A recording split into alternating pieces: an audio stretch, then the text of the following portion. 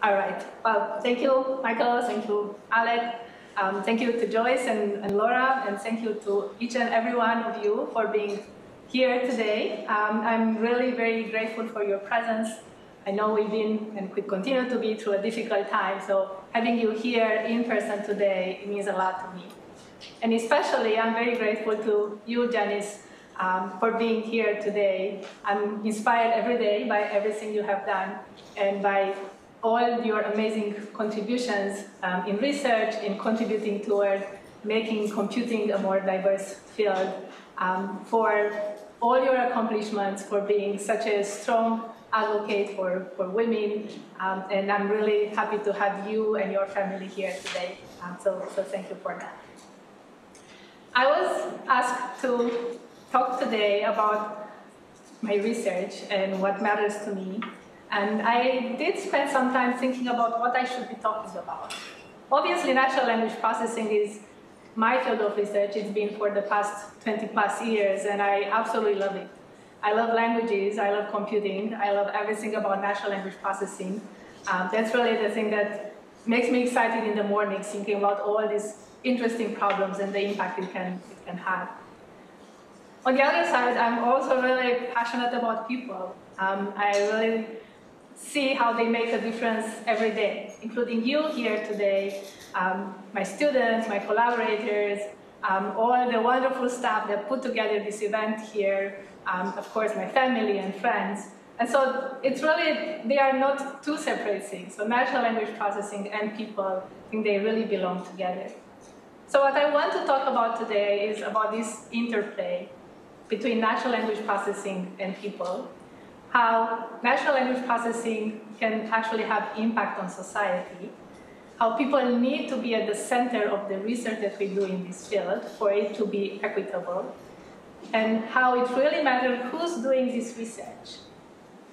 And so that's really the main message that I want to send across today, that research, particularly talking about natural language processing, but other research too, and people cannot really be detached from one another.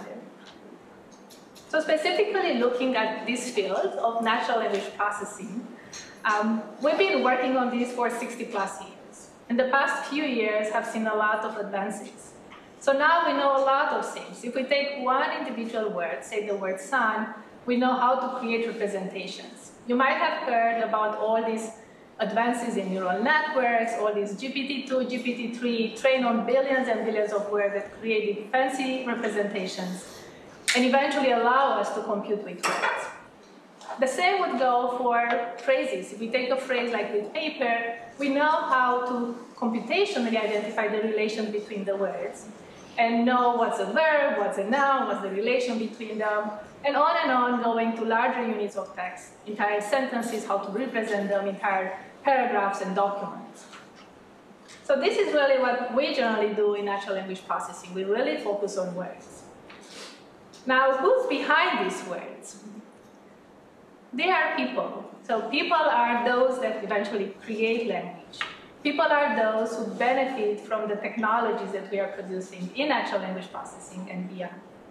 And people are really those who are working on the research in this space.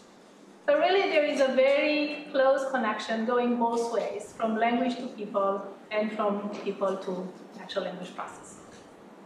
So I want to take one component at a time and illustrate with some of my thoughts or things that I've been trying to contribute to work. So first off, thinking about natural language processing and what is that these technologies are trying to achieve. There is a lot of very exciting research and a lot of basic research, and we are all for that. Laura Burdick, for instance, did her PhD around word representation, which is really a fundamental problem. But we are also motivated, as she said, we are motivated by what is the societal impact of the work that we do. So in my lab, a lot of the work that we are doing has this as a goal. We have that front and center, thinking about what is the kind of societal impact that we have. So these are just some examples of work that we do. For instance, we work on understanding what are the differences between cultures in terms of behaviors, beliefs, value, through a computational lens? How can we identify misinformation, which is something that we are running against every day, including now, thinking about misinformation about COVID or vaccine and so forth. How can we really understand learners, people, students, more than just by looking at their grades?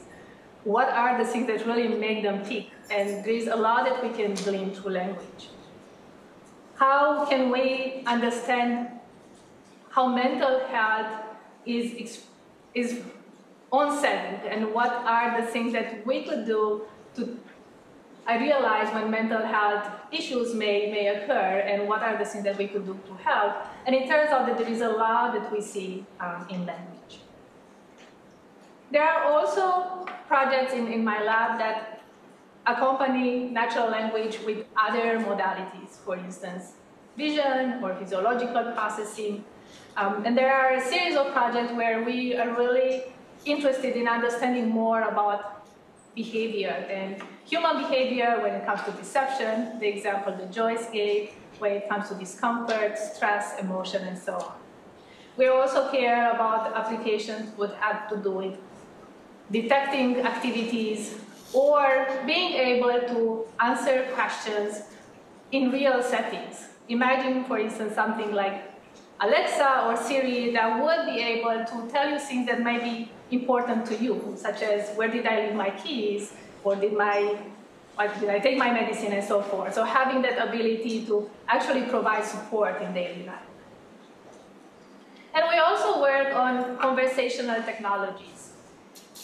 Here, a lot of the work that we do is in collaboration with researchers from Michigan Medicine, from School of Public Health. So they are around healthcare. It's really core natural language processing in terms of conversations, understanding conversations, and facilitating conversations, whether it's about collecting medical family history, about providing counseling, or support in settings such as the pandemic.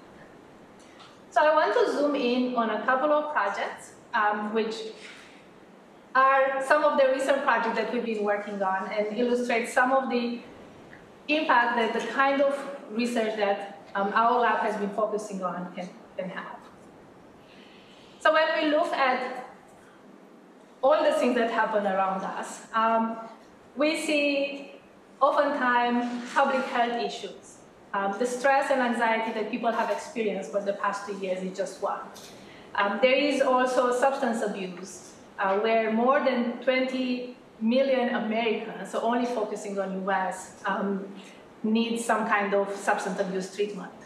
There are other health issues. There are people who want to stop smoking, losing weight, and so forth. And for those health issues, behavioral interventions are considered to be very helpful. They can actually encourage people to pursue through those health treatments. It turns out that although millions of people are in need of such behavioral interventions, there is a shortage of counselors, one. And second, the counselors that we have need to get through periodical training. They need to do a lot of self-reflection to realize what is it really works and what works for us. And so in collaborations with School of Public Health and Michigan Medicine, for several years, we've been working on natural language processing technologies for counseling conversations, looking primarily at two aspects.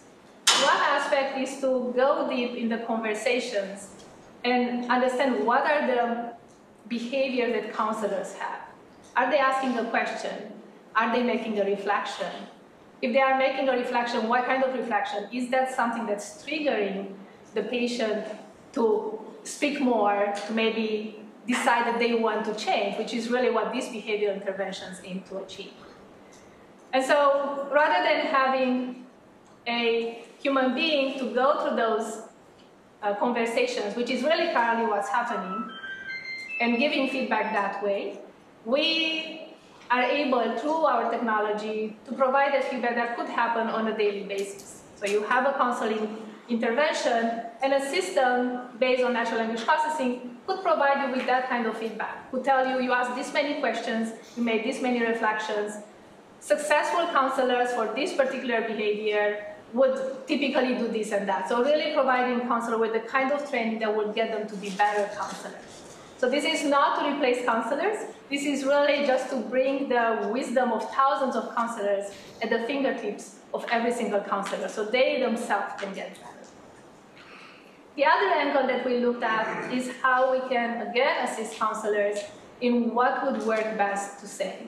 So again, not replacing counselors, but really just helping them with language that might be useful for a certain setting. So for instance, assuming somebody who's trying to lose weight and they receive counseling, they may say something along the lines of, I had a really hard time sticking to my diet this week. And so the question is, what should a good counselor say? And what we've been doing in recent work is looking at how can we bring in medical knowledge, how can we bring in semantically related information, and like I said, the wisdom from other counselors. So what other counselors have said in similar situations, so that we can actually generate a reflection, generate something that's empathetic and would possibly help this patient to stick to their diet. So it might come something like, you are wondering whether you will be able to adhere to your diet, which this will do will encourage them to say more. Why is that an issue, and so on. And what we found is that this is comparable to what people are doing in terms of quality of the output and in terms of how empathetic this output is perceived, which is really what counselors are trying to do. Now, building upon this work, when the pandemic hit, we realized, again in collaboration with psychologists, that stress and anxiety was one big thing. It hit every single one of us, just wondering about what tomorrow will bring. And so we said that we could perhaps help people think through these issues, and building upon theories and practical examples from psychology, and also really simplifying the work that we've been doing that I talked about earlier, we created this online, you could call it chatbot. It's not really a chatbot. It's nothing like Siri or Alexa. You cannot really have open conversations. It's more like an interview. It's a system that tries to really get you to think through the issues that you might have. So it's really, the system is not really helping you in any ways, just helping in the sense of getting people to think about what is that's causing me stress, what is that's causing me anxiety. And just, it's people themselves who help themselves, because there is a system that just gives some prompts at the right time. So that's all it does. It's not necessarily super sophisticated technology, but it's knowing when to ask and what kind of questions. Similarly, when we've been having the Black Lives Matter, all the challenges that we've been facing, it turns out that people are sometimes not really open to talk about the issues they would have, whether they're open or not to talk with others, whether they're open or not to meet with people of a different racial identity. So we created a similar intervention which builds upon the kind of dialogue system that we have, but again, simplified the sense of it's system-driven. It's like an interview, and it's really to get people to think about what is that's going on, what are they thinking about the other race, would they like to meet with others, and really getting people to internalize this. And what we found is that this system, although it's a simplified version of all the advanced technology we have, it can make a difference for people in terms of removing stress, which is the metric that we look for when we build a system around relieving stress during the COVID pandemic. And one user, it's of course a cherry-picked quote, but one user did indicate that I just completed the interview and might say I really enjoyed it and loved the analysis afterward. It actually made me feel better about myself, which is really the goal that we have, is give prompts at the right time to get people to feel better about themselves. Now here is another project that I want to briefly talk about, which is how to understand people's values across cultures. A lot of the work, including work that we do in my lab, focuses on English, and a lot of the work focuses on just a handful of cultures. So a question that we ask, again in collaboration with psychologists, is whether we can use language to understand the values that are driving people. And so we asked people just to tell us about their values in natural language, and they came up with things such as just to be at peace with myself and others, or being honest and straightforward is the most important values in life. So now from here, we wanted to distill what are the set of values. We didn't want to work with thousands of these value expressions, which are all wonderful to read, but we cannot really process them and distill them. So we use topic modeling, which is a process that we often use in NLP. And with that, we're able to come up with a few values that seem to be what's driving people. Among others, people talked about respect for others, about religion, about family, hard work, time and money, problem solving, and so on. Now the next question is, are these values really the same across cultures? So are they, people say, from United States and India driven in the same way? So for that, what we did, we once again collected these statements from people from all these two countries. And then we wanted to see to what extent the topics, the values that we identify would distribute across the two countries. Now we ran into a challenge here because aside from the culture itself, so we knew the location, this is all data collected through crowdsourcing. We knew the location, but then there was also gender, which maybe wasn't uniformly distributed among the people who contributed data, and age. So we used topic modeling coupled with some disentanglement to figure out what are the different aspects that actually matter in these values. And it turned out that those values that we found previously, for instance, respect for others or religion or family, they are indeed distributed differently across cultures or genders. And this all is done computationally. So we start with the language and then we build bottom up using these technologies. So in this example, just to illustrate, maybe it's harder to read because you have to look left and right. So for instance, for the red columns, left would be US, right would be India. So we see that people in US would really value hard work, so that's a top value for them. Whereas people in India would really value problem solving. And that's just one example from things that we can uncover by analyzing language. I'll give an example that's maybe a little closer to home, which is this faculty reviews. So there is Rate My Professor, of course, we also have internal reviews. Rate My Professor happens to have data that is public. So there are all these comments that students would submit in response to the classes they take. And while there is some rubric that they would fill in with numbers, what we really care about was language. And also what we care about was to understand what is the students like in a professor, with the hypothesis that maybe not every single student likes the same thing. Like say, for instance, computer science students may appreciate a certain characteristic of a faculty, maybe somebody in arts, something else, maybe somebody in psychology, something else, and so forth.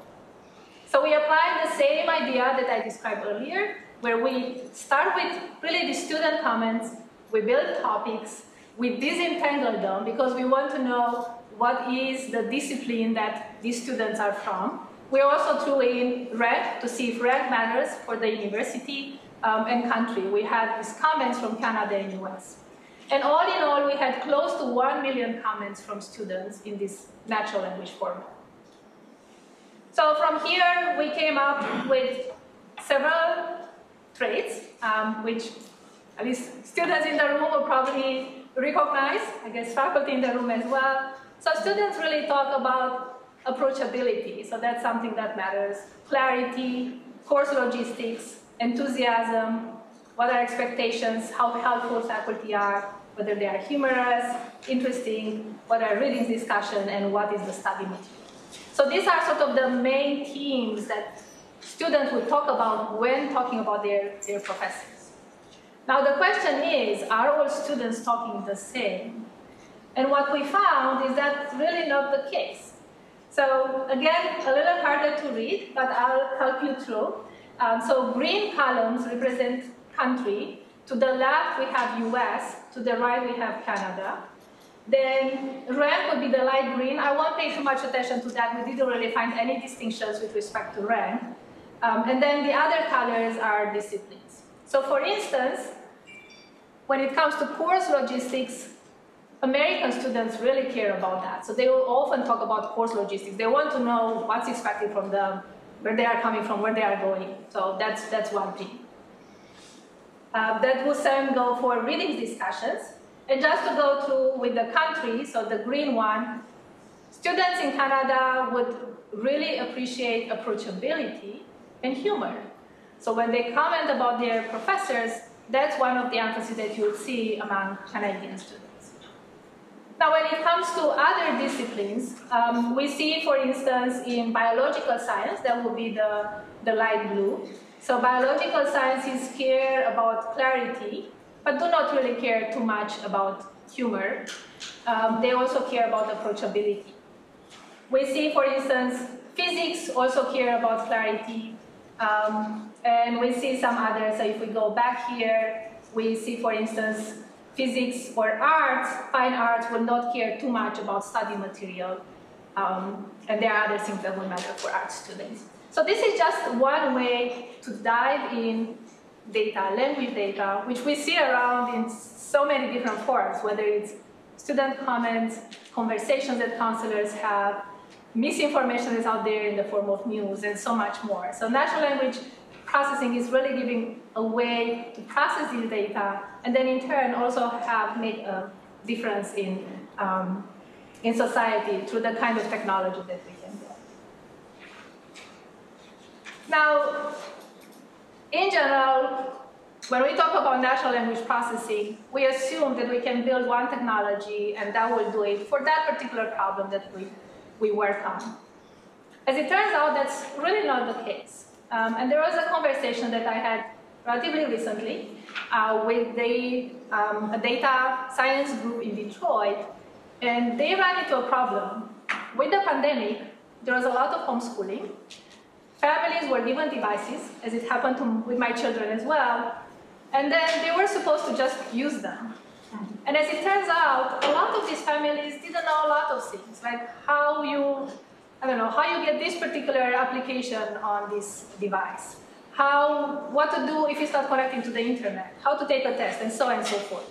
So this center in Detroit was taking all these questions from families about technology, and it turned out a lot of them were repeating. So they could see use in using a question answering system. So something that would have maybe a list of questions and answers, a little bit of intelligence on top, and will be able to handle that, like getting a question, understanding what is the goal of that question, looking to all the information technology information they had, and provide an answer.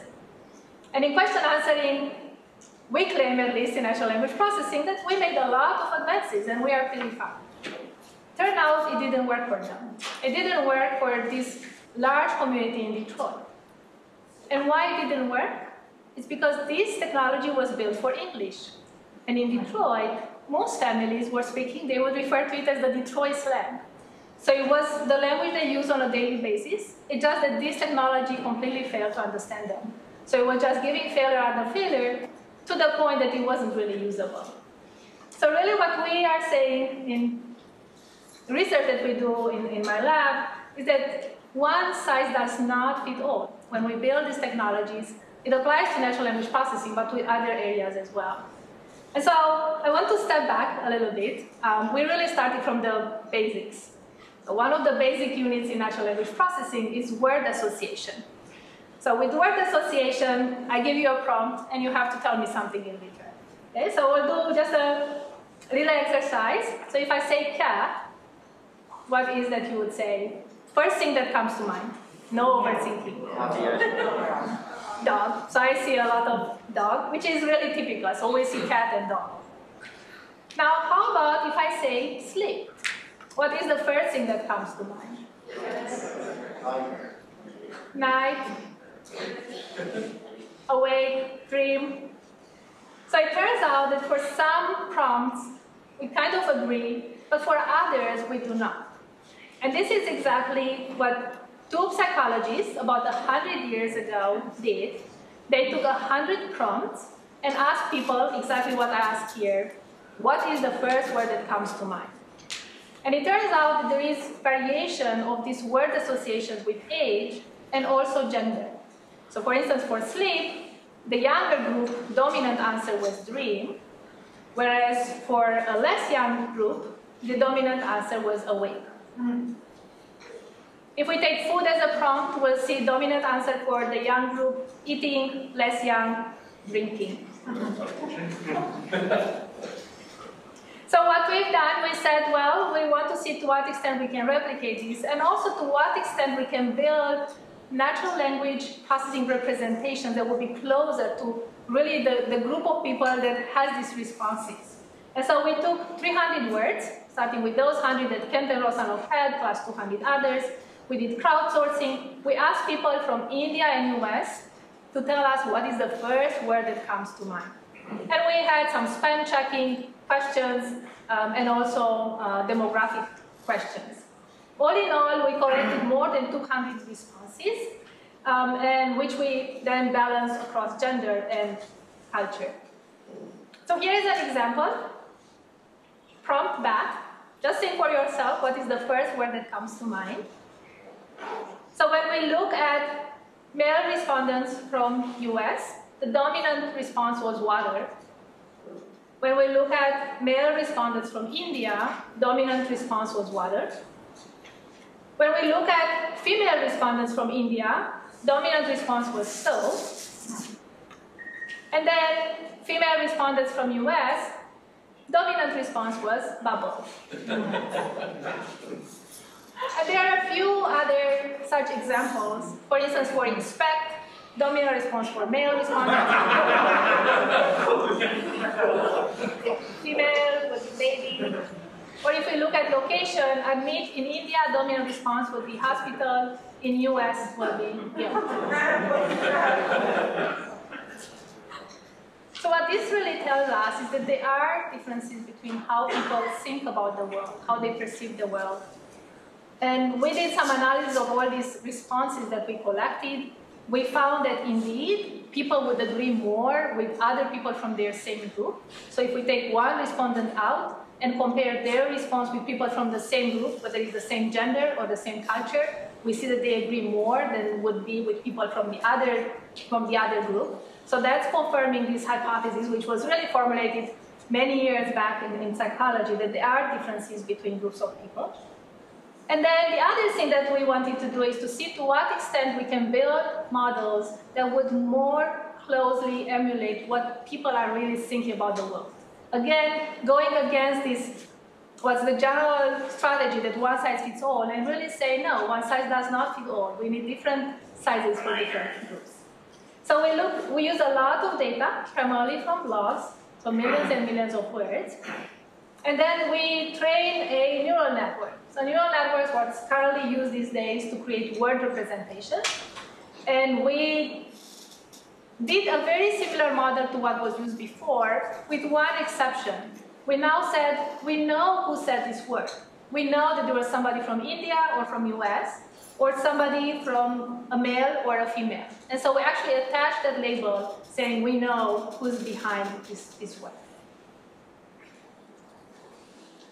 And we did the same for the words that we are targeting as well for the words in their context. And when training this network, what we end up with is a vector, like a representation for that word. But now instead of having just one representation that presumably would fit every single person out there in terms of how they see that particular word or how they interpret it, we have different vectors or different word representations for different groups. So with the data that we have, we compare how would a generic model do, which again is fairly sophisticated. It's based on these neural networks trained on very large data. But it turns out that if you actually account like who's behind the language, you can do better. And that we saw that for gender and for culture. And in more recent work, we saw that if we increase the amount of data that we have, we can actually do even better. So it's a lot of improvement just coming from this fact that we account for who's behind the language. So the main message here really is that data disaggregation is critical for equitable models. We cannot assume that that question answering system out there would solve everyone's problem. It turns out people from Detroit cannot use that. And it turns out we will need to think of how to create a model or a system that actually works for that particular community. And the same goes across many other communities. So now I want to get to the last part of my talk. I try to illustrate on why I believe it's very important who is that we are addressing, or who is that we are impacting through our research. So actually working on research that has positive impacts on society. And also putting people at the center of that research, not assuming that we can build the same technology for everyone. It turns out if we do that, we will really benefit the majority and will not benefit minorities. And now the other final argument that I want to make here is that it really matters who's doing that research. So that's the by people part. And these are efforts that I've been having really the pleasure and joy of being a part of, and were mentioned previously in the generous introduction that Michael made, and Joyce and Laura made in their comments, with this belief that it really matters who's doing the research. In my role of president of the Association for Computational Linguistics, aside from starting a new position for diversity and equity and a new committee on ethics for NLP, I've also been working on this ACL year-round mentorship, together with people also in this room, Ashkan Kazemi, one of my students, Jijing Jin, again, another student, and also other collaborators from other institutions.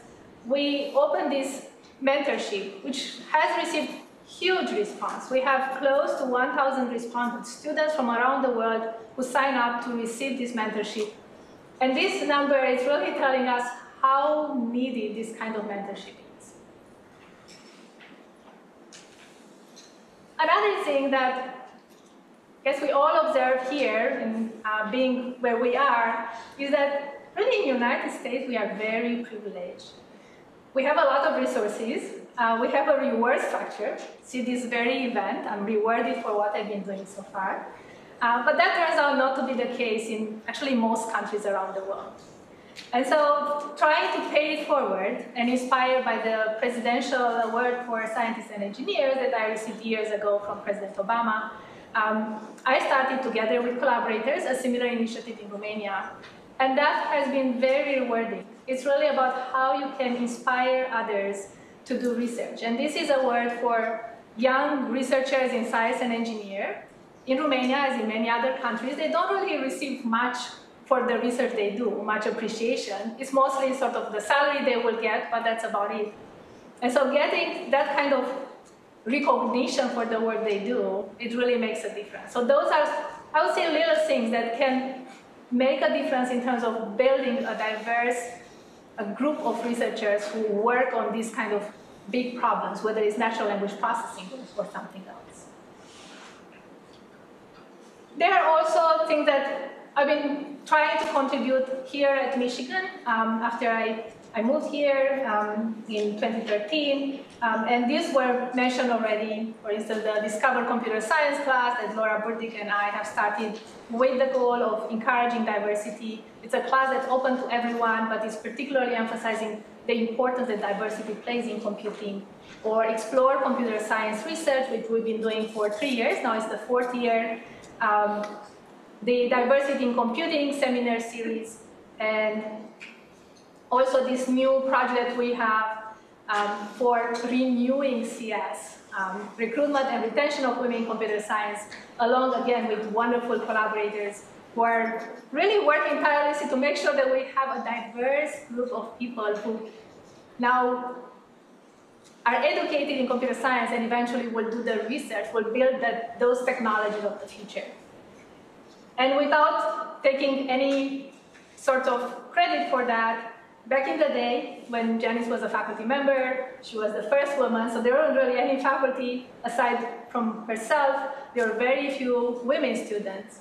When I joined in 2014, among students, there were about 17%, and now we are at 23%, which is not a big number in absolute, but it's really the trend. And again, it's not for putting it next to things that I've been involved with. Sounds like I'm taking credit for it. Absolutely not. I think it's every single thing that's happening that actually makes a difference, like everyone in this room making those kind of contributions. And now I'm at a point where I want to shift toward people who do natural language processing, so it's really by people, but also people whom I'm particularly grateful for having them part of my life and my career.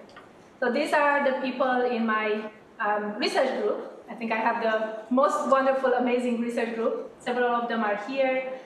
These are all super smart, super hardworking, very collaborative students working on projects that are making a difference in the world. And themselves are paying it forward. Even if that's not necessarily something that's expected of them at this point in time, many of them are mentoring other students, many of them are involved in initiatives that are making a difference for others around them. I'm also proud, I have to say, that I try to lead by example. I think I have a truly diverse research group. So we have a wonderful environment and wonderful group meetings because of those diverse points of view that are always brought to the table. I'm also thankful for the alumni who went on to do wonderful things, each in their own way. We've already heard from Laura. She's here, a teaching faculty. Others went on to other places, other directions. And I'm super proud of everything they've done. And most importantly, I'm very proud that they continue to be amazing human beings. Not necessarily NLP, NLP plus. There is one group that I'm particularly fond of, and that's the AI lab.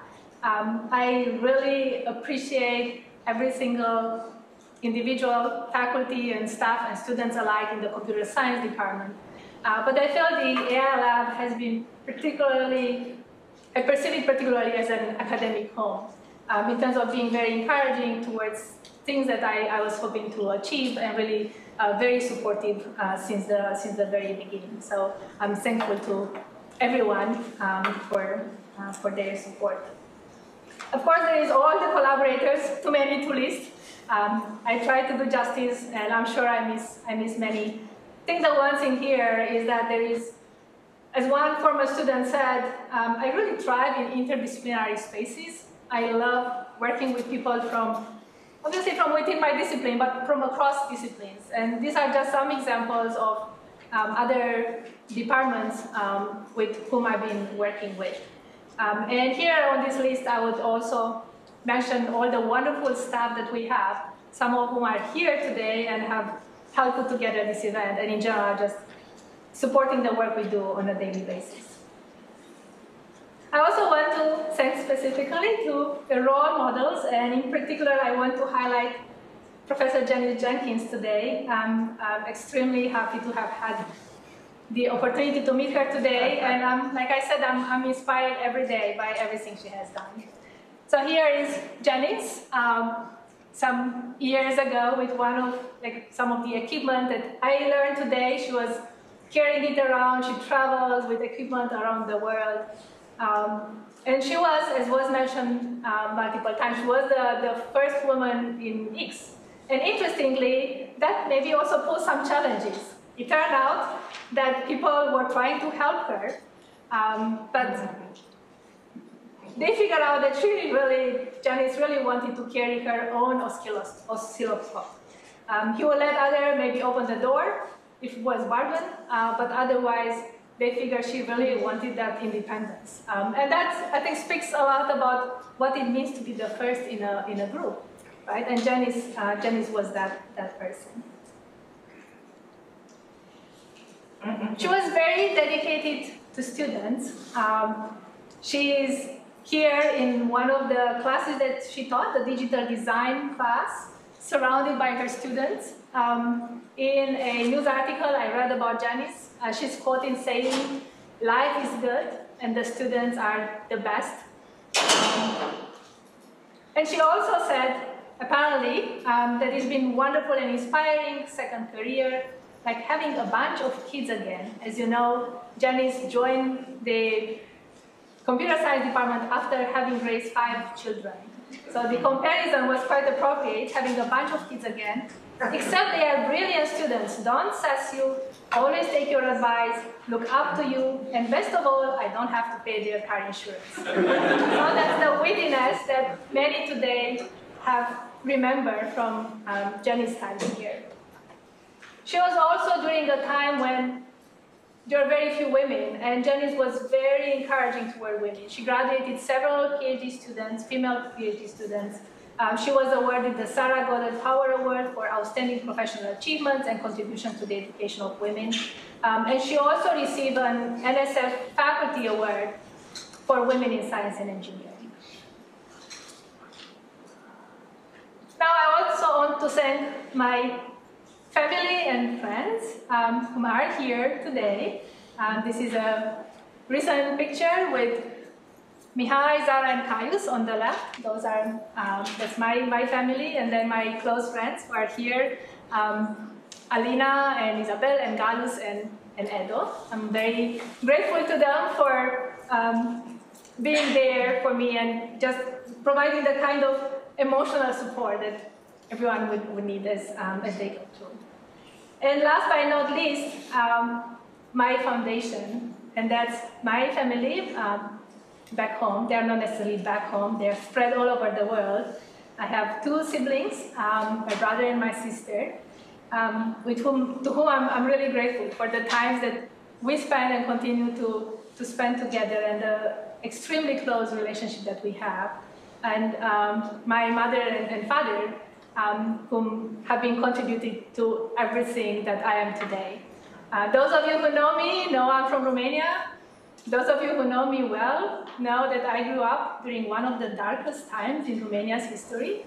I was the communism, when there was no food to put on the table, hours and hours without energy, no books, no this, no that. And yet my family, they raised us in a way that made us appreciate education, really be happy for who you are and just having each other. So they really achieved a lot during those very difficult times to raise children who, they each went on their way and being happy the way I am here today. So with that, I will conclude. My main message really, there is a close connection between natural language processing and people in many different ways. It really matters that we think about the impact our research has. It really matters that we put people at the center of the research that we do. And it really matters who's doing that research, and pay attention, who are the researchers, like what are the by people a part of that. And thank you for your attention.